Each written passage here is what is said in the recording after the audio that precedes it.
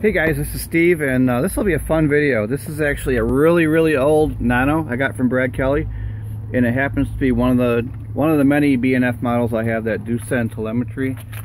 I'm trying to find an angle here. Just not going to complain about the sun being out today. But up there in the left-hand corner, see those three dashes? That's where the telemetry actually shows up if it's there.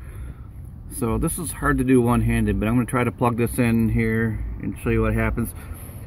As soon as that plugs in and binds, you should notice I have a hornet coming buzzing me right in the ear. Go away. Okay, so here on the display, darn, you now have signal bars of telemetry coming from the Blade Nano. So I'm going to set this up here, and we'll walk out a little ways here and see what that does.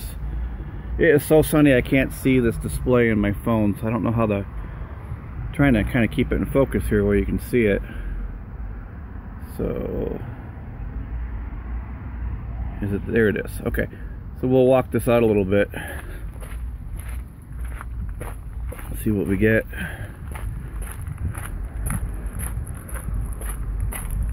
And this is a concrete building, so the signal should really drop when I go sort of on the other side of it here. See the signal drop out? I hate Spektrum, I really do. I'm using Spektrum. I just got a new 700 and I'm going to be flying that on this shit. We did a Tyrannus test yesterday and it has so much more range than this thing does. I mean, that's not a full range receiver or anything, but we compared a full range receiver to a Tyrannus, and anyway, I'll get more into that later about this. Okay, so now we're back. We're probably about 60 feet from the Nano, and gosh, this is a pain. 60 feet from it, and I have no, I mean, there might be telemetry there, but it's showing three dashes. I think it only throws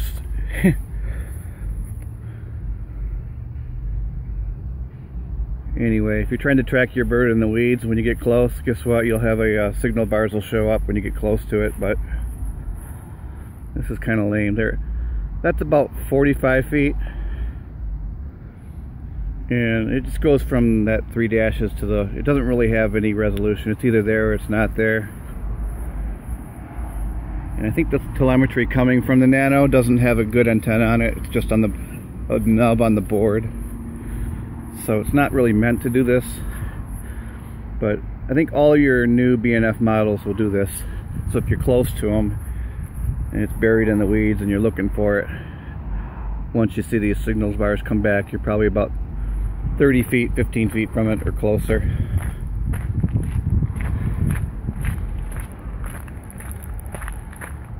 Anyway, I think you get the idea.